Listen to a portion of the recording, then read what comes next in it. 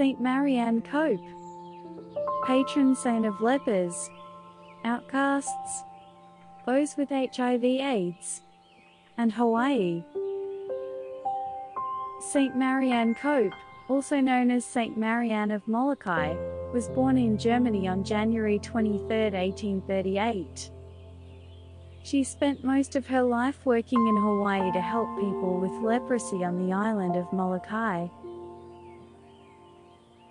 Throughout her life, she worked as a teacher and principal for immigrant children, helped establish the first 2 Catholic hospitals in New York, and went to Hawaii in 1883 to help leprosy sufferers after receiving a letter from the King of Hawaii. She faced difficult situations, such as dealing with claims of abuse from the government-appointed administrator, but stood her ground and demanded that he resign or she would leave. And the government dismissed the administrator and gave her full management of the hospital there.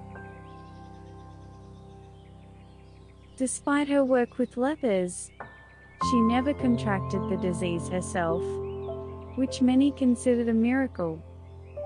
Eventually, Mother Marianne's work became a burden on her frail body, and she was confined to a wheelchair. Despite this limitation, she continued to work tirelessly. Mother Marianne passed away on August 9, 1918.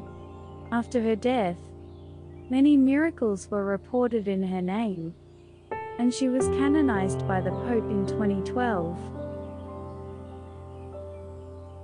Let us make the very best use of the precious moments, and do all in our power for His dear sake, and for His greater honor and glory.